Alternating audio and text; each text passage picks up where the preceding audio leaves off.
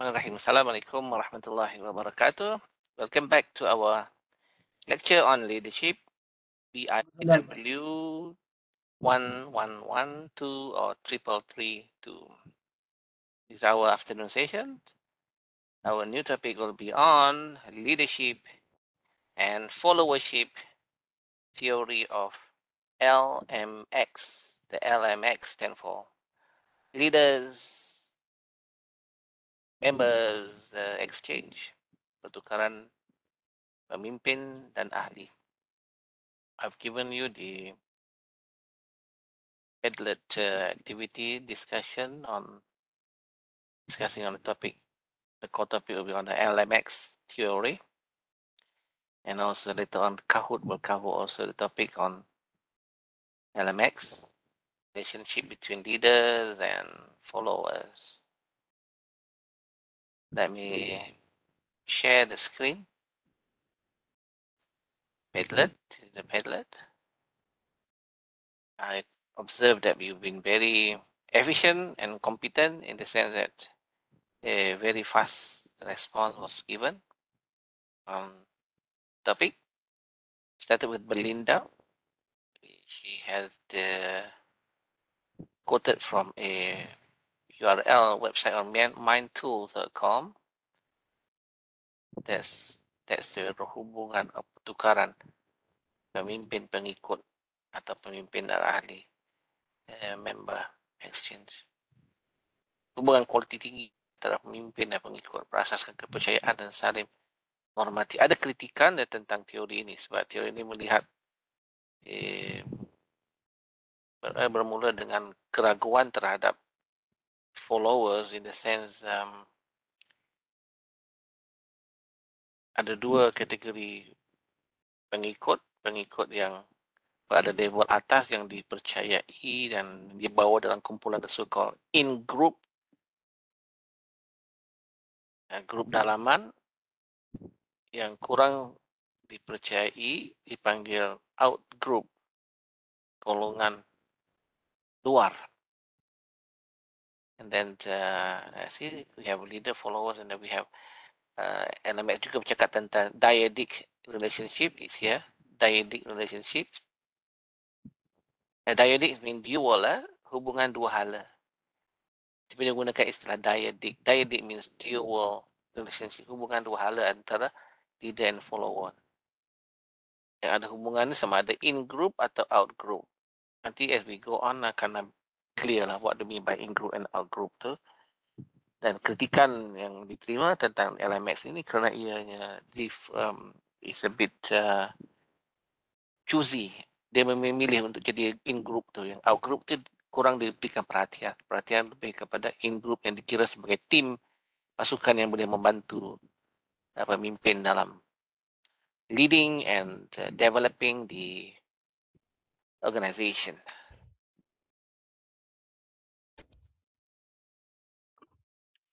Let me stop sharing for a while and looking into your system whereby I'm gonna switch off the audio, mute all, so that you do not miss click and it will disturb the lecture. I will open on the microphone later on.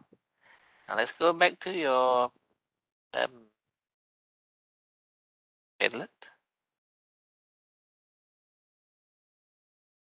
Kita ulas panjang sebab ini akan diulas dalam kuliah nanti. Kita tengok what do you pick up discussion on LMX. Alif, come up with a picture. This is an image out of 80 images. Good leader, good follower. See? Relationship antara keduanya. Good leader and good followers.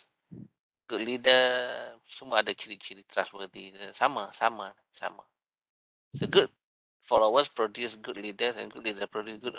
See, ada X, mean exchange. Mesti ada exchange. Dia tak boleh one way or one way traffic. Dia mesti dyadic. Mesti two ways. Dual. Dyadic, that's the word. The LMX use the word dyadic, which is dual relationship. Mana follower tu dia bukan just blind followers, ikut secara buta saja.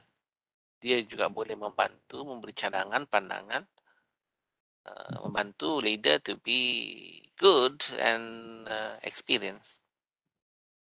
New ideas may come from the member or follower. Leader come with the website on the theory, LMX, relationship-based dyadic theory of relationship, dyadic theory, dual relationship. Those are the things discussed inside the LMX. The LMX dia dah membangun from 2003, 7, 9, 5 dibincang di R&D, terlibat dalam R&D. Sebenarnya sudah ada pembangunan terhadap dan tambah baik teori LMX ini, sehingga ia dimasukkan dalam kategori leadership and culture, perbincangan tentang leadership and culture. Okay, let's have a look at others. Howie Saidato, quality pengikut versus quality pemimpin. This is an image. An image. Nurin, Haikal, leader member exchange, LMX. See, a lot of things has been discussed. It's not something new. See, inilah saya sebut in group and out group. Leader member ni, leader yang create. This is in group yang hardcore, next to the leader, macam consultant, macam team yang efektif, yang aktif. Yang pasif sikit berada di luar, out group. So ini dia punya team, working team. So in group, out group. The question is, ada separation, ada discrimination. The leader choose in group ni maybe because of kawan baik, ada hubungan keluarga, things like that. Itu kritikannya tentang penentuan in group dan out group dalam LMX. Okay, let's go on. Iman Daniel, ada text ini, text. Suggest that leaders and followers develop unique relationship based on their social exchanges, and the quality of these exchanges within an organization can influence the employee outcomes. Okay. Bila ada hubungan akrab antara kedua pemimpin dan member itu, harus ada keberkenan. Draft. Somebody is doing the draft. Dinesh. Role making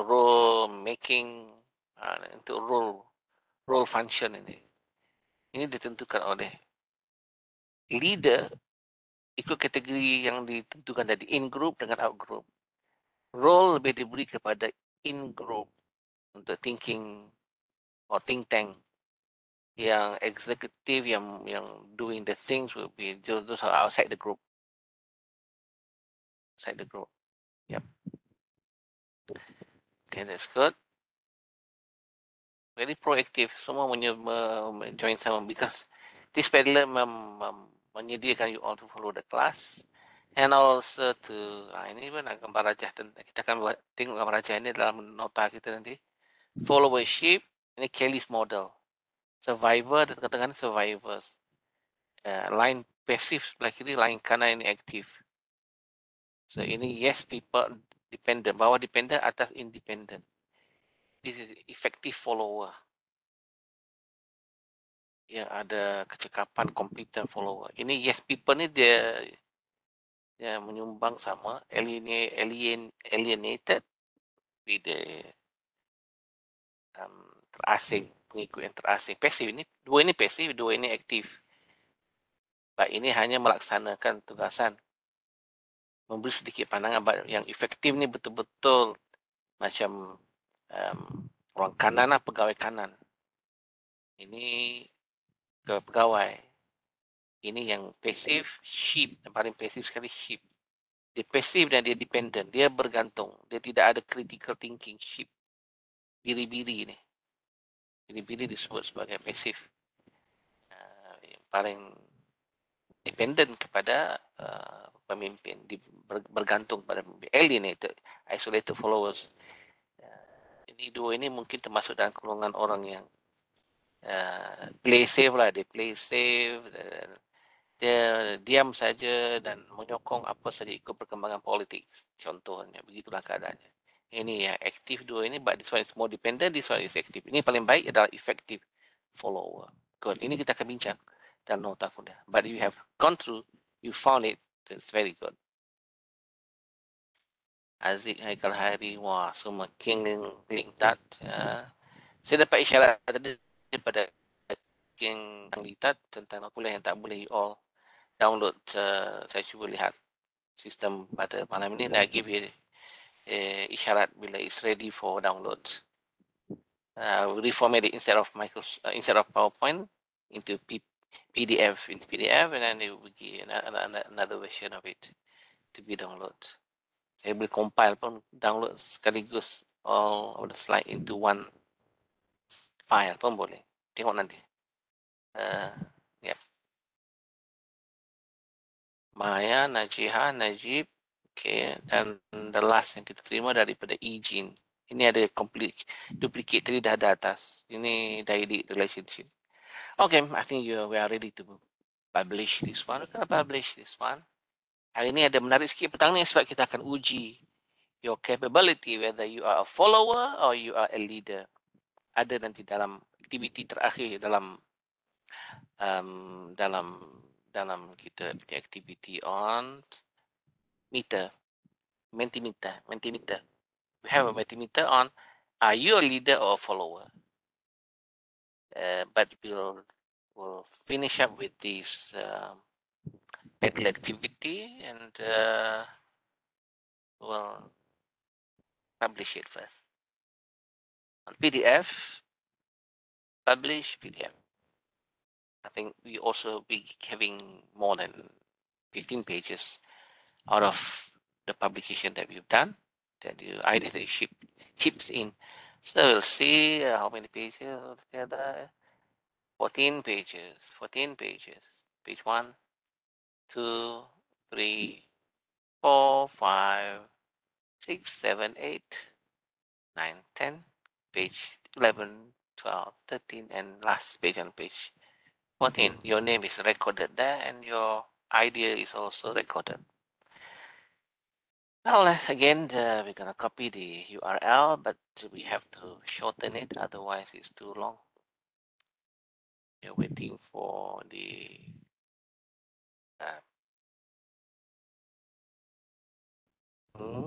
annotation request. No.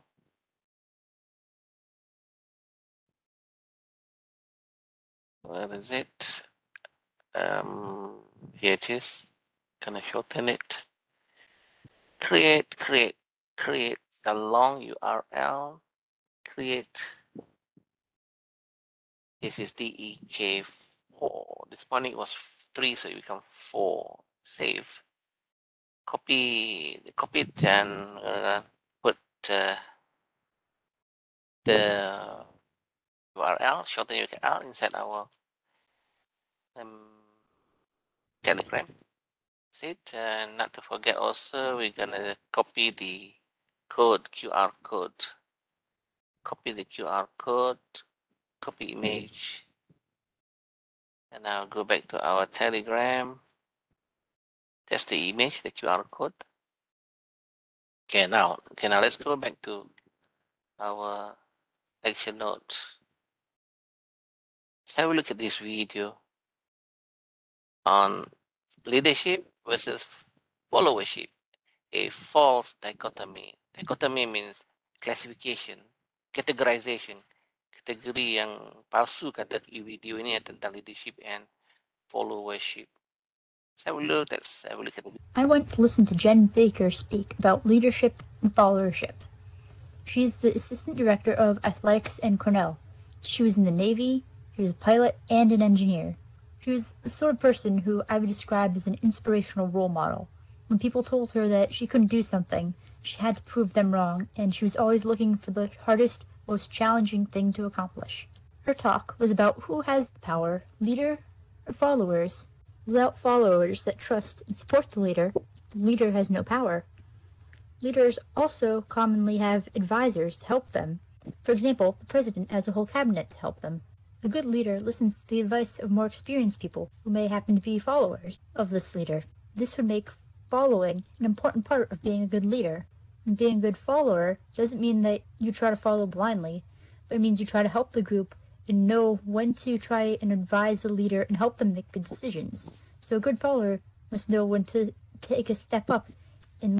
This is model Kelly that we're gonna discuss in our lecture note, but it's also I mentioned inside the padlet of your discussion. I mentioned about this Lead for a bit.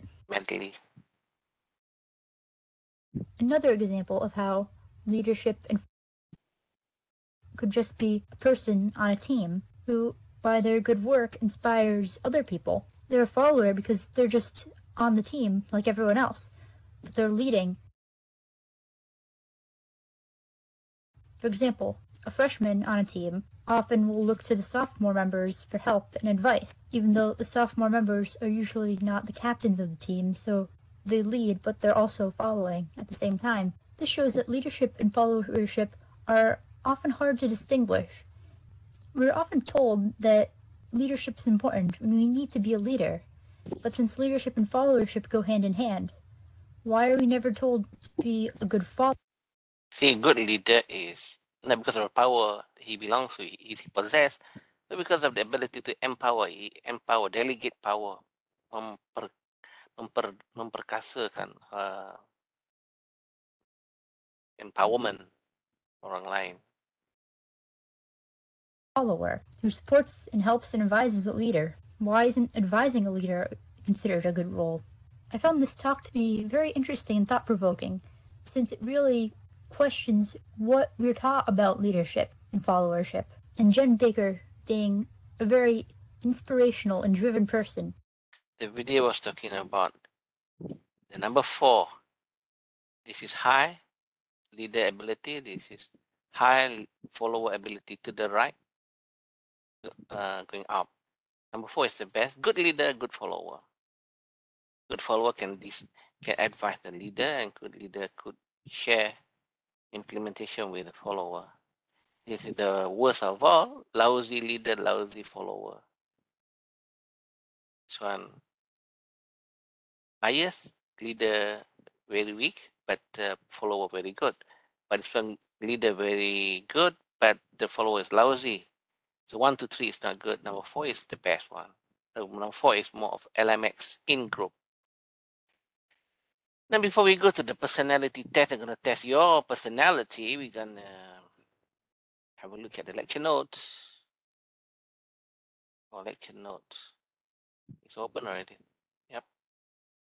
Present. Let's start with this LMX. Teori kepimpinan LMX diperkenalkan oleh Dan Seru and Green Haga 1975. Dibangunkan 1976 and so on. Penambahbaikan berterusan berikutan minat pengkaji dan ilmuwan dalam bidang kepimpinan. Teori ini bertentangan dengan andaian bahawa pemimpin menganggap pengikut sebagai satu kumpulan dan secara kolektif. Teori ini bertentangan dengan andaian demikian sebab actually LMX membezakan antara ketua dan pengikut. Cuma kalau kita go into detail, they will talk about hubungan role taking, siri interaksi dan timbal balik. Start with the role taking. Ahli-ahli atau pengikut memasuki organisasi dinilai bakat, kemampuan, talent pengikut dan ke awal, dan barulah role making, bincang secara informally peranan yang boleh dimainkan dalam organisasi, and then role routinization, timbal balik sosial dicorakkan. Routinization. Let's go on. Akhirnya timbul the dyadic pemimpin, the dual relationship, hubungan pemimpin dan pengikut. Dyadic, dual lah, dua hala. Dalam teori LMX, unit kerja seorang pemimpin secara dilihat sebagai Siri diet, menegak. Diet, dietic is adjective, diet itu nama. Vertical diet, saya menegak. Hubungan tu unik antara in group will be orang bawahan yang ada, yang dipercayai, yang ada based on mutual trust, ada respect, ada reciprocal influence, pengaruh yang timbal balik, reciprocal influence, yang dipercayai, saling mempercayai, hormat dan suka, dan pengaruh reciprocal, pengaruh mempengaruhi. Ini in group, ini in group, ini out group. In group dia bagi 3+. 3+ mean high quality relationship. Ini kosong, tak ada hubungan. Tidak ada hubungan mutual trust, tidak ada respect, tidak ada reciprocal influence. Tidak ada mempengaruhi, tidak ada hormat dan sayang, tidak ada percaya-percayai. But this one, 3 tu ada 3 perkara. Respect, liking tu samalah. Trust, respect, liking, and reciprocal influence. 3. So 3+. 3+ di antara subordinate A, B, and C. Ini subordinate 1, 2, dan 3. Mungkin 3 orang. Kalau 4, 6 orang, subordinate A, B, C, D. Subordinate. Subordinate means orang bawahan, direct. Leader dengan subordinate, member lah. Atau member. Kalau tidak ada percayai, respect, liking, and reciprocal, masih kosong. Just bagi arahan, dia buat tugas. Bagi arahan, dia buat tugas. Ini bincang, mesyuarat dan sebagainya. So, out group. It's called out group. In group. Atau focus group. In group will be focus group. Out group will be a bit of isolated. So, ini dipanggil dyad atau dyadic relationship. In group has the privilege over the out group. Model LMX, kita ulas sikit. In group tadi biasanya kumpulan dalaman ini dapat maklumat, keyakinan, perhatian, kepercayaan dengan keterlibatan lebih tinggi. Komunikasi lebih kerap, dia selalu jumpa dengan pemimpin, mesyuarat dan sebagainya. Berbanding dengan kumpulan luaran, out group, yang kurang serasi, kurang kesesuaian, hanya jalankan tugas saja. Gambarnya. F stand for followers. In group, followers.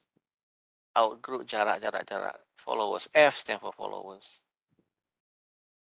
Status kumpulan dalaman atau kumpulan luaran bergantung kepada sejauh mana erat hubungan antara orang bawahan dengan pemimpin. Jadi pemimpin yang tentukan. The leader will categorize whether this person will fall under in group or out group. Kau yang mula masuk tu di out group kau. Kecuali sudah ada hubungan erat dengan pemimpin sebelum masuk. Pemimpin itu dijemput masuk contohnya. Bergantung pada sejauh mana seorang pemimpin mampu bekerja dengan orang bawahan. Dia bergantung juga pada penglibatan orang bawahan dalam menjalankan tugas dan tanggungjawab. Dan pemimpin yang menentukan sama ada berada dalam kumpulan dalaman atau luaran. Untuk jadi sebahagian daripada kumpulan dalaman, banyak bergantung kepada kemampuan orang bawahan melakukan tugas tanggungjawab. Melangkaui terma rasmi, the TOT, term of reference. TOR, term of reference, yang ditentukan. Kesan positif kepimpinan LMX, positifnya ialah kadar bilangan keluar masuk. Turnover pekerja rendah. Tak ada yang letak jawatan yang berhenti, tak ada. Turnover tu kurang. Atau tak ada langsung. Penilaian prestasi yang lebih positif, penilaian tahunan, sasaran kerja tahunan, sentiasa naik, positif. Kadar promosi, kenaikan kerjaya lebih tinggi, komitmen penglibatan tinggi terhadap organisasi, semua positif. Bermotivasi melakukan tugasan, ini kesan positif. Perhatian sokongan daripada ketua, sekutu, support dan bagi appreciation, perkembangan kerja yang lebih cepat dan tepat. Itu kesan positif. Konsep kepengikutan, the followership tadi, dalam atau luar. Seorang pengikut berkongsi hubungan dan pengaruh antara pemimpin dan pengikut yang lain untuk menyokong pemimpin, mencerminkan kesepakatan tujuan. Di pandangan Roger A. Robert E. Kelly, dan E. Kelly yang kita akan lihat gambar nanti. Apa yang membezakan antara pengikut yang efektif dengan tidak efektif ialah keterujaan, the excitement. Dia ceria, dia gembira untuk kerja, pintar dan berdikari, bermotivasi dalam mencapai matlamat organisasi. dua bentuk pemikiran yang efektif dan tidak efektif. Efektif itu yang kritikal, peka dan kesan tindakan juga ahli lain yang mencapai peka. Kritikal. Yang tidak kritikal just membayangkan perkara yang melangkaui, tidak berjaya, gagal. Dia sekadar terima arahan bulat-bulat lah. Blind follower lah. This is blind follower. Tidak efektif adalah blind followers. Terima arahan bulat-bulat. Ini kita tunjuk gambar Kelly tadi kan. Kita bincang tu. Ini dependent atas independent. Aktif sebelah kanan. So this is the most effective one. Ini ikut-ikut tapi dia dependent. Dia dependent tapi dia termasuk dalam kelas aktif. Ini pasif, dua-dua ini pasif. Ini independent, ini one dependent. Ikut arahan saja. Dependent and uncritical, this will be the blind follower. Ini alienated, isolated ni dia pasif. Tapi dia ada agenda dia sendirilah, dia diam saja. Buat kerja just good enough to survive. Ni kalau klik pun we go to the page that describe more exclusively. If you want to see it, just click Control and then push the button. It will open HTML. Belum open lagi. Ada buka lah. Okay. Kelly in his work design sheep, yes, people alienated survivor yang sama kita punya survivor. Tengah-tengah ni survivor sekadar untuk hidup je. Cari makan je. Ini paling baik efektif. Number 2, yes, people. Ini pasif. Yang paling pasif adalah sheep. Si alienated with the isolated followers yang tersisih. Sheep will be very passive and dependent. Dia bergantung pula. Ini dia kurang bergantung, independent. Cuma dia ikut apa yang boleh ikut. Yes, people. Ini dia dependent tapi aktif, still aktif. Just say, yes, boss. Bosku apa malu. Yes, boss ini. Survivor effective. The effective will be a very good one. Self-leadership will be that. That's it. Tutup this one. Go back to the notes. Our note. Okay. Next slide. Model pengikutan Kelly inilah tadi. Alienated ini. Alienated yang terasing, yang isolated. Pasif tapi berdikari. Berfikiran kritis dan yakin diri. Fokus kepada kelemahan organisasi dan yes people ini. Yes people. Ini number 2, number 1 baik ni. Yang number 2 dia aktif tapi dependent. Yes people ikut yang sentiasa mengikut konformis. Dia konformis, dia ikut dia. Aktif berpartisipasi tapi kurang menggunakan kemahiran berfikir secara kreatif. Kerjanya bagus, melibatkan diri dan sukarela, banyak sukarela dan memikirkan kurang memikir kesan tindakan, just follow saja. Tapi ada kreativiti, mengelakkan konflik. Yang paling pasif ini sheep. Ada pikiran kita, tak berdikari, tak aktif, lakukan apa diarahkan saja. Efektif ini yang paling baik, berpikiran kritis, aktif dalam organisasi, tak mengelakkan dalam konflik dan mengambil risiko, bertindak secara sukarela. Pragmatik. Yang survivor tadi itu pragmatik. Kriteria yang menjadi efektif, pengikut efektif, yang baik tadi efektif, sanggup memberi pandangan dan pendirian. Bila diminta pandangan, beri pandangan dan dia punya standpoint. Berani pikul tanggungjawab, berani berkhidmat, mencabar dan menerima cabaran, melibatkan diri dalam transformasi. Lastly but not least, tinggalkan sesuatu yang dirasakan kurang sesuai. Itu yang efektif. Perwakilan dan pemberian kuasa. Ini empowerment. Pemberdayaan. Empowerment. Pemberdayaan. Empower. Beri kuasa. Rujuk kepada kemampuan melakukan suatu aktiviti walaupun terdapat halangan daripada pihak lain. No, kuasa. Empowerment itu rujuk kepada persekitaran yang mana seorang itu punya keupayaan, keyakinan, komitmen untuk melakukan tanggungjawab bagi meningkatkan proses menggunakan tindakan dalam mencapai organisasi. Empowerment. Delegasi. Pembagian tugas dan tanggungjawab kepada ahli dalam sebuah organisasi. Pembagian tugas delegasi. Ini adalah istilah yang digunakan dalam organisasi. Sumber kuasa, kepimpinan tertinggi. Empowerment, kepimpinan turunkan kepada dekan-dekan, struktur jabatan. Jabatan delegasi, wakil akan agih tugas yang lebih kecil. So ini macam piramid kuasa lah. Ini atas sekali, bawah sikit, ini lebih tempat buat kerja. Yang buat kerja tu, delegasi. Pemberdayaan, empowerment. Dan pemberian kuasa, delegasi. Empowerment dan delegasi berlaku dalam organisasi sebab berikut. Satu, mengurangkan kebergantungan hanya kepada bos, orang tertentu saja. Meningkatkan keyakinan kepada semua ahli dalam organisasi untuk melaksanakan tugas dan functioning role dan responsibility secara lebih berkesan. Pemberdayaan dan pemberi kuasa means empowerment dan delegation, membangunkan perasaan bertanggungjawab dan semua ahli organisasi atas tugasan dan tanggungjawab yang dipikul. Lastly but not least, to raise the potential of the organisation. Organisasi-organisasi ditingkatkan melalui peningkatan komitmen dan participation of members of the organisation. Hubungan pemimpin dengan pengikut, ini tajuk terakhir kita dalam perkuliahan ini, nota, and then we go to activity. Hubungan pemimpin dan pengikut harus ada persekitaran yang sumbangan pengikut lebih berinovasi dan berkreativiti. Pemimpin menggalakkan perkembangan, membangun di kalangan pengikut supaya melangkaui tugas yang diberi. Ada value add, ada nilai tambah kepada tugas yang diberi. Disokong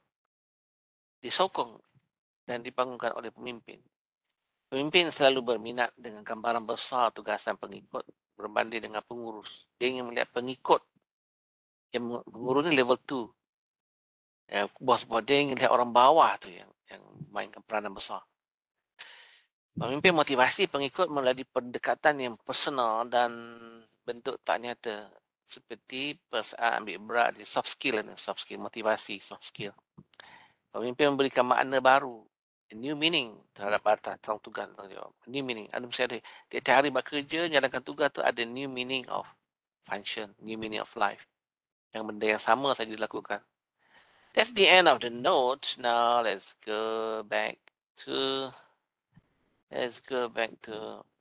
our ULearn. Now we're gonna test your personality. You all akan jawab 10 soalan dan nanti kita check score, your score marks. Bermula dengan video penerangan dulu.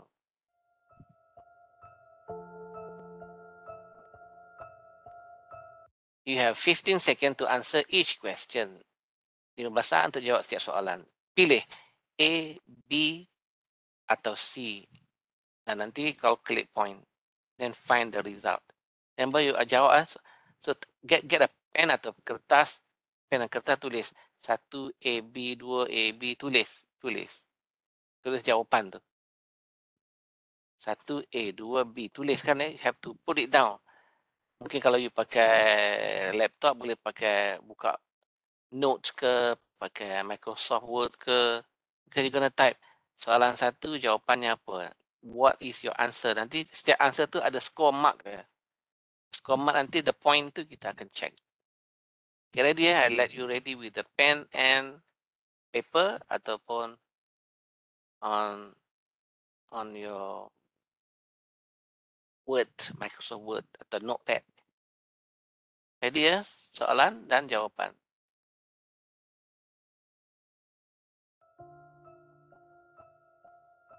Question 1. I quickly feel drained when in a large crowd of people. Kalau orang ramai, kita terasa terpinggir. Rasa tersisih. Kalau orang ramai. Ya ke, tidak ke, sometimes. Jawab, pilih. 1 jawab A atau B atau C. Nanti markah point tu akan diberi di hujung jawapan tu. Leave it to you all. I think I need to on the slide, on the audio so that you can, sekejap, I'm gonna on the audio so that you can respond pada apa-apa masalah kan. I just unmute all. You boleh say something kalau ada masalah ketika menjawab. Saya akan share balik. Share balik. Yep, that one. Okay. Semua dah jawab dah. Saya dah open microphone tu. Semua. Okay, now go to question 2. So your dalam jawapan tu ada 1 A, B atau C. Itu jawapan saja. 1 A ke B ke. Markah akan diberi di hujung nanti. Now go to question 2.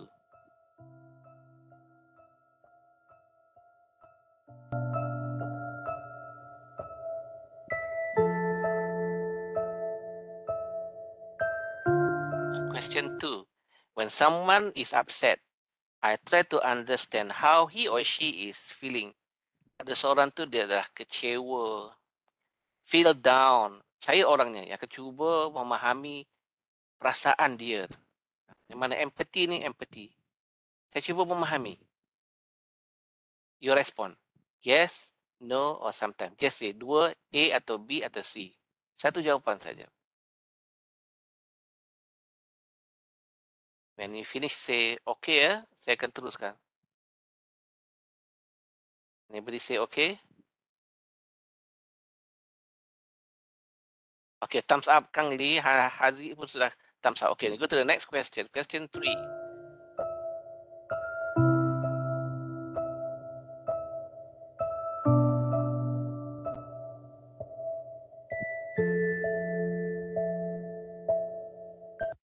I enjoy telling others what to do. Saya seronok kalau saya boleh arahkan orang. You buat ni, you buat ni, you buat ni, you buat ni. Ni macam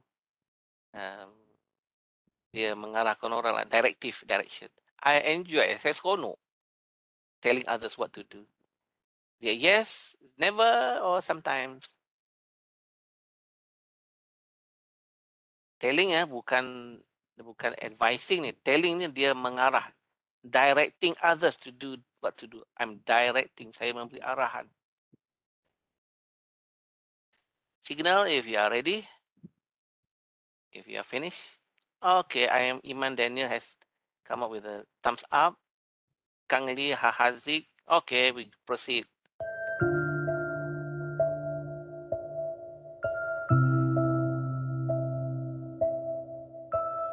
And to question 4. I get upset often in the workplace. Tempat kerja saya tu saya selalu kecewa lah, rasa tak selesa lah. I get upset often in the workplace. Kalau you all dalam kelas lah, in class you feel upset, tak happy lah. Yes, no or sometimes. Yes, no or sometimes. So number 4, A, B or C. Fahim Alif, thumbs up. Okay, next question. Hazik can leave that. Okay. Question 5 coming. Question 5. Hate is something I try to avoid if at all possible. Kalau boleh lah, kalau mampu lah. Soal membenci tu suatu yang saya cuba jauhi. I don't want to say I hate. Saya tak mau cakap saya benci. I would like to avoid if at all, kalau boleh lah. Saya tak mau cakap benci. Is it a good leadership? Yourself, do you feel that way? Say yes A, no B. C is sometimes. Waiting for your signal. Yang record dah jawapan. Thank you Azri, Hazik. Now we proceed.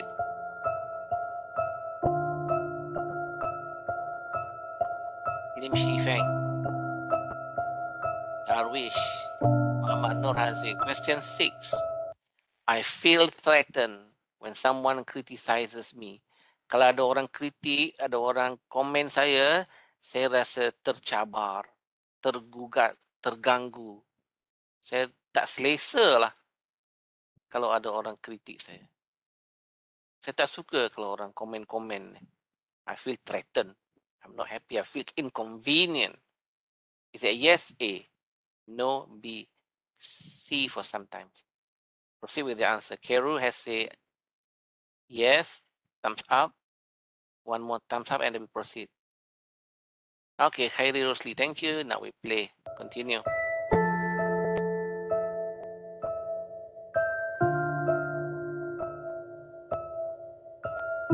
Iman Daniel. Question 7. I'm optimistic. Saya positif. Saya yakin about life. Wow. Ini optimistic. I believe in life. I'm positive in life. Saya optimistic. Say yes, A, B, no, C, sometimes. Anybody signaling to proceed? Waiting for your signal. Say 7. Okay, Nakiyuddin, Faris, Hahazik.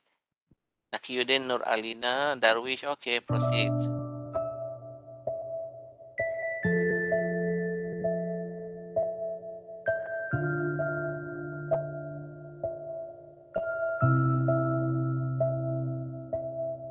Number 8. I like to have the final say always. Saya suka biarlah saya yang buat keputusan. The final say is to decide. Let me decide lah. Jangan ada orang lain. I like to have the final say always. Saya memang suka let me decide the result. Determine the result. Let me decide. Let me resolve the problem. Final say from me. So your answer is 8A, 8B, or 8C. Signal if you want to continue. We have 2 more questions. Alif, Hahazik, Lim Shifeng, thank you. Faris, Khairi Rusli. Nakiyuddin, Kero, Nur Farzana. Question 9. I make time to learn what people need from me so that they can be successful. I make time to learn. Saya memperuntukkan masa untuk mempelajari apa yang orang lain perlu dari saya supaya mereka juga boleh berjaya. I want them to be successful. So I spend my time to learn what do they need from me. What can I sumbangkan? What can I provide support and help and assistance to you? I want they to be successful. Your answer, A, B, or C. A, yes, B, no, C, sometimes. Ni juga empathy ni. Question 9. We go to the last question, waiting for your signal. Last question 10. Thank you, Hahazik. One more signal. Okay, Mama Azri and Drawi and Hyudin. Okay, ready. Last question. The last question. Question 10.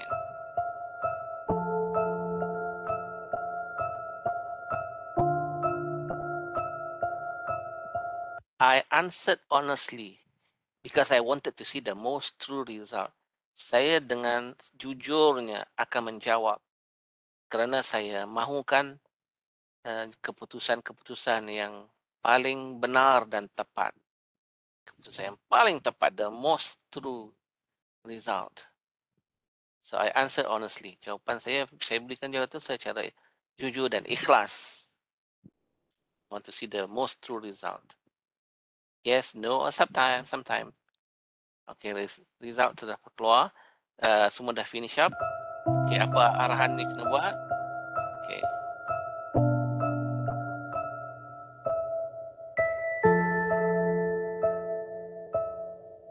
Now, ini you kena buat. Sekarang tengok balik. 1A dapat 0, 1B dapat 2, 1C dapat 1. Kalau you dapat 1C, dapat 1 markah. 2, apa jawapan you? Campur markah ni. Count all your point to find out your result.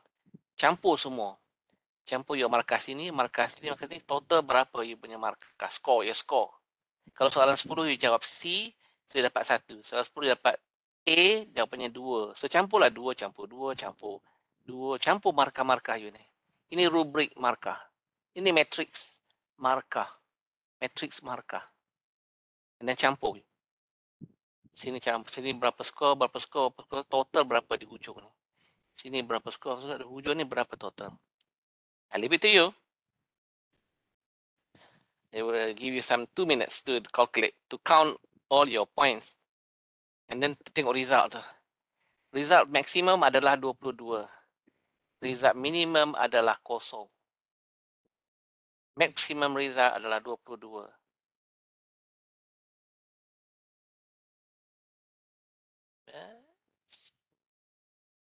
Darwish 11, Kerum 14. Okay. Saya dapat isyarat you all has ready. Kalau dah ready, okay, this is activity. Our next activity is you will put your number dalam Mentimeter. Wait a moment. I'm gonna open the Mentimeter. This one, kita keluar sekejap. I'm bringing you to the Mentimeter. Go to Mentimeter. Click Mentimeter. Mentimeter. The code number is let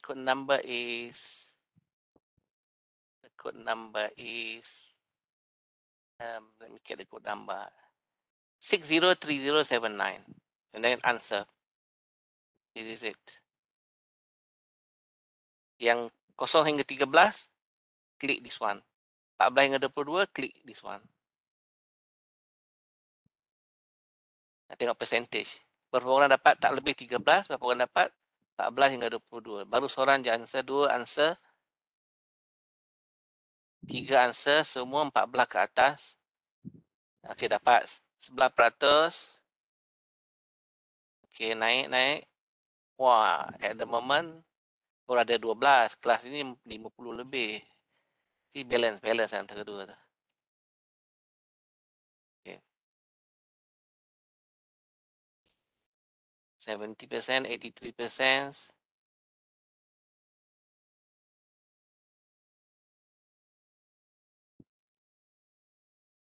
(31). Ini jumlah yang menjawab sekarang ni. 33, 34,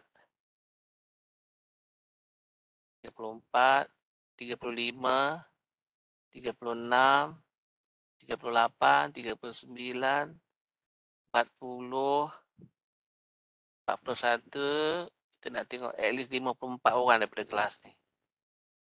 Haris is clapping. Thank you Haris. Haris kelas clapping. Applauding. 42. Nampak majority go to 14 and above ni. At the moment lah. UTeM love. Thank you. Mana lagi ni? Belum complete lagi. Kelas ni ada 55 orang semuanya. 45. Okay, proceed. Tak habis kau klik lagi tadi lah. Proceed.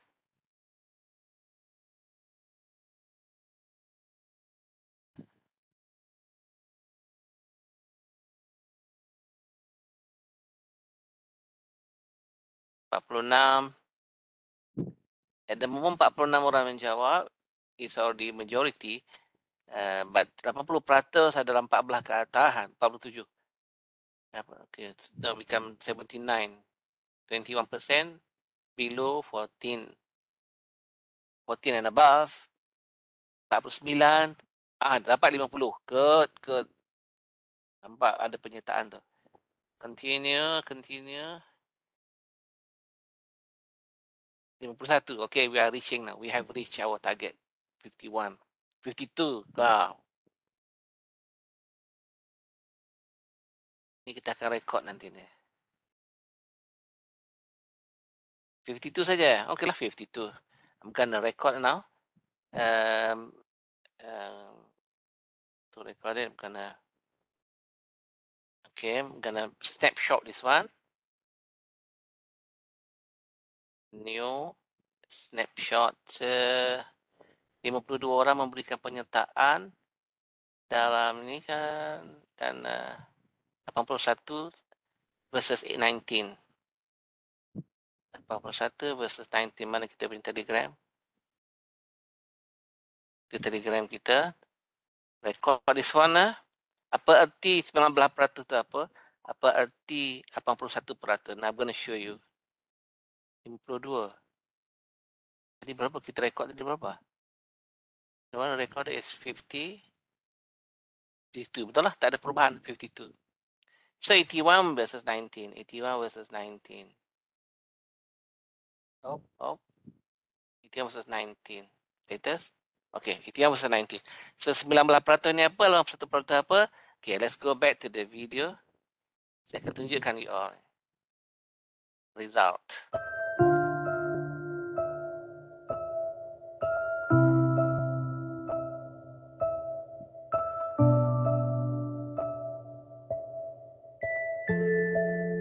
That's the result.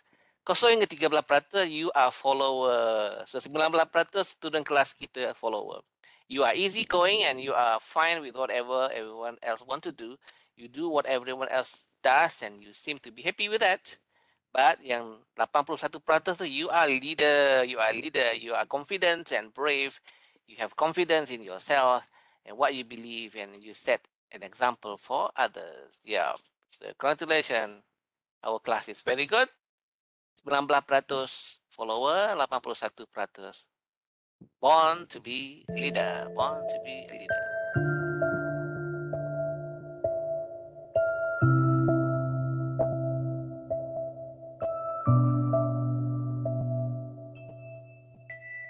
That's it. Test your mind. Finish. Now, how do you feel about that? How do you feel about the result of your um, abilities? Be a follower or leader. Is it? Congrats. Congrats. Now, lastly but not least, don't forget our Kahoot. Click on the Kahoot, and then we are here, Kahoot. Wait for the pin number. While waiting for the pin number, I'm gonna stop sharing. Allow me to set up the so-called pin number for leadership and followership. Start. I'm generating now. It's loading.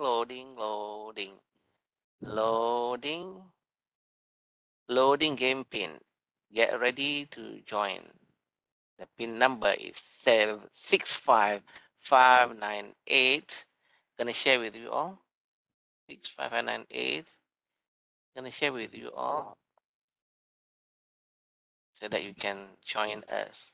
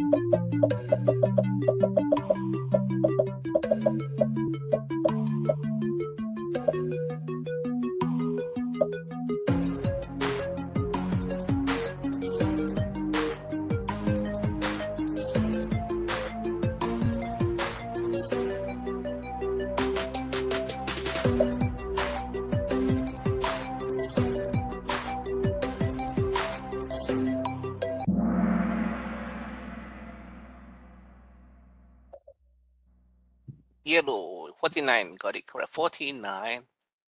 Result. Azwanila Maya. Alia Keith. Wow, these are all new faces. Good.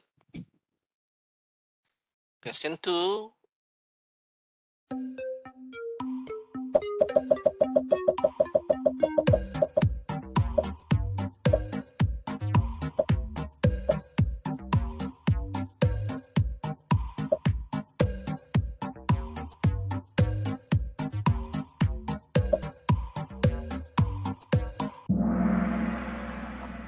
Surprisingly, there are 4 students make a mistake. 52 majority. Vanilla still in lead, followed by Alif Hazik. Oh, Chulin, new face coming. Question 3. Focus on what? LMX.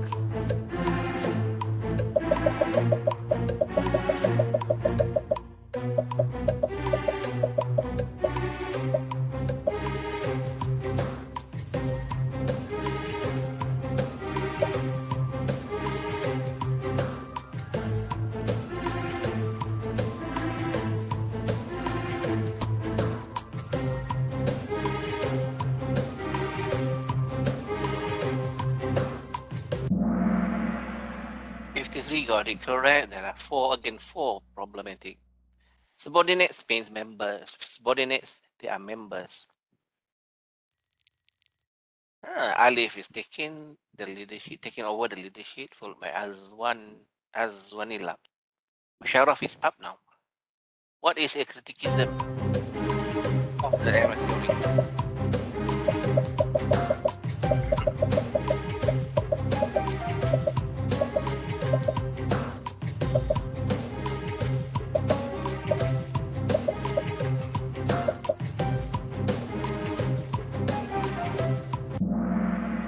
It should be this one. I mentioned to you all special attention to a group of in group, and then they put aside those outside out group. So yeah, should be red one. Jonathan, wow, new faces now. Jonathan, Ian, G. Valen, Nazan, and Zulfakar. They are all new faces. Congrats. At least you dah masuk top 5 in list. True or false? Dyadic relationship. Dyadic.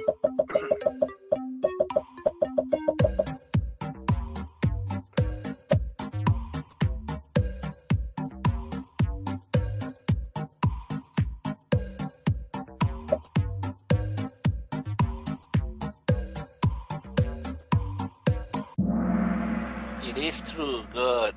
Ada seorang je. Terplay on apa ni ha. Terplay on seorang ni. Majority got it correct. Now, Jonathan still in lead. Ian, see? Good. Top 5 tu berubah tu. The strength of LMX.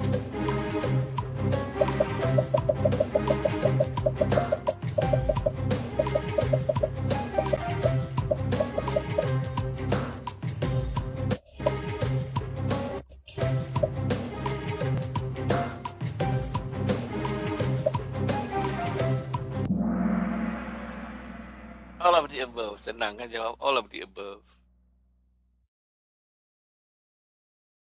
Now let's go on with the next one. And the result, Jivelan. Chris is coming in. Dinesh also, Fatin, Halif. At least semua dah jejak top 5. Question 7.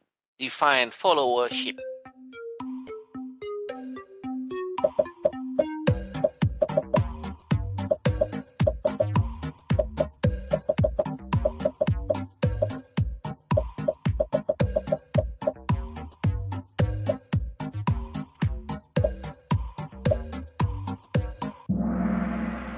Should be yellow. Individual, follow, leader. Individual, follow, leader. That's it.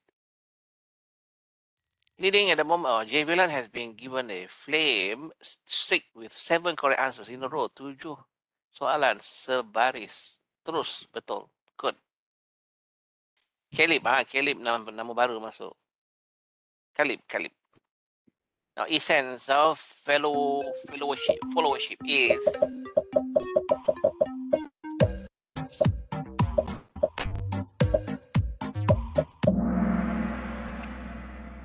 Betul-betul ikut saya punya ajaran tadi. I mentioned to you all of the above. Senang about all of the above. 45 got it correct. Now, Javelin still in the lead. Muka baru Anik. Anik.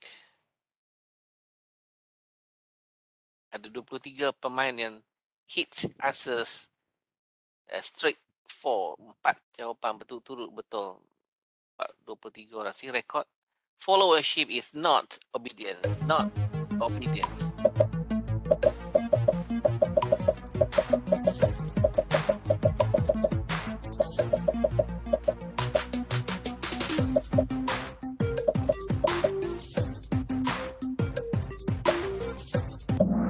That's the word blind. Saya beberapa kali sebut tadi. Blind obedience. Blind follow worship. Dia bukan blind. 27 got it correct. Syahril. New face coming. Coming muka baru Farzana and Saidatul. Good. 3 soalan lagi. What does followership mean?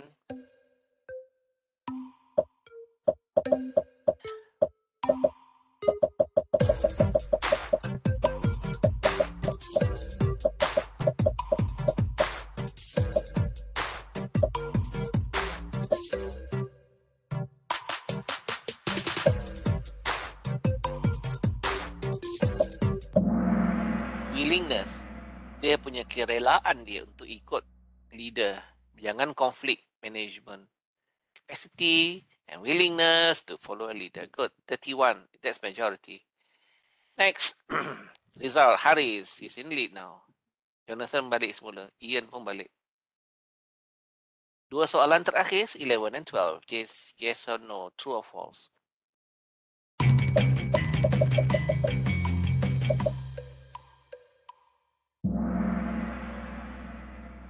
Wah, this is unanimously secara ijma, secara menyeluruh.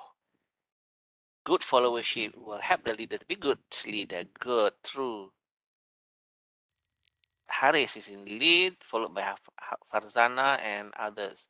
Now we've reached the last session, the last round. That will decide who will be the champion and the top 5 students. Difference between leadership and followership.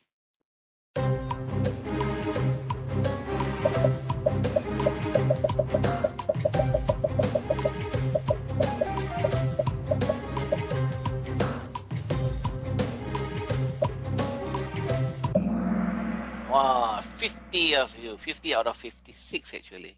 1 did not answer. 2 and 3. So the result, champion of the session is top 5. Look at the podium. Number 3 goes to Haris. Number 2 goes to Farzana. Champion is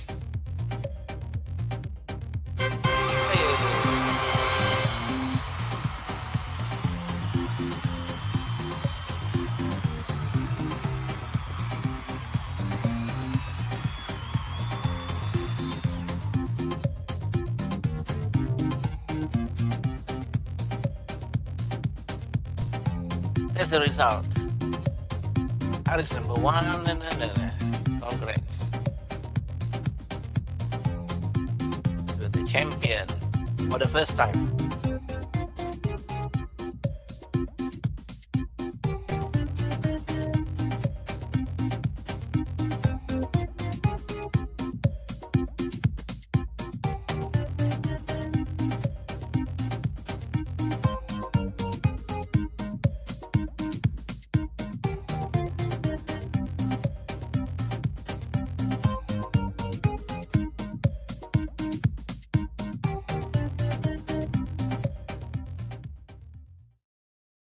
Congrats to all. The champion is Harris and all the top 5 at the podium. We have runners-up, Ian and Jonathan. That's it. We have reached the end of our session. Wonderful. And we will now open to discussion. I will now stop sharing. Open to discussion. Do you want to say anything at all?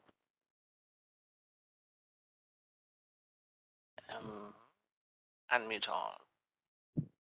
You could say on the audio, you could say on the chat, and you could also just give your emoji, your reaction, your reaction. I'm giving you to celebrate confetti.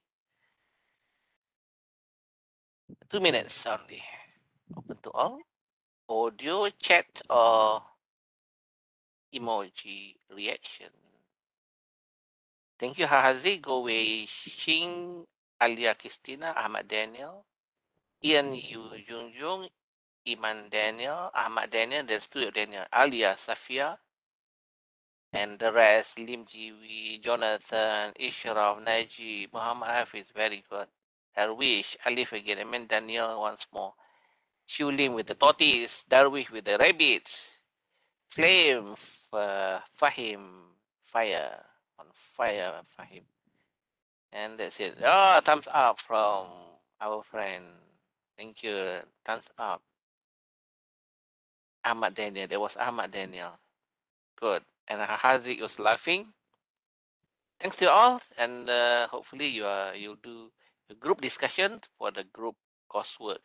Don't forget that one. Do not forget that one.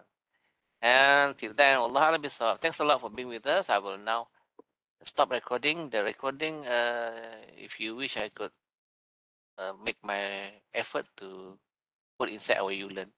Next week you will sing it. And one more reminder is we'll be having a quiz, official quiz next week, inshallah. Next week. It's not on Kahoot, but it's more of on Google Sheet or Microsoft Form. So there'll be marks given to you all. There'll be marks. The mark will come directly on the sheet. And next week, inshallah. Till then, Allah Alam Bisawab. Thanks a lot. Thanks for the love. Congratulations to the winners. Yeah. Grateful to have you, Datuk. Thanks a lot. Okay, then. That's it. Remember, I mentioned to you, uh, Ahmad Din, I'm not Ahmad Din, he opened. Thanks a lot. Bravo, bravo to you all. Okay, then. Thanks you. And Allah Assalamualaikum warahmatullahi wabarakatuh.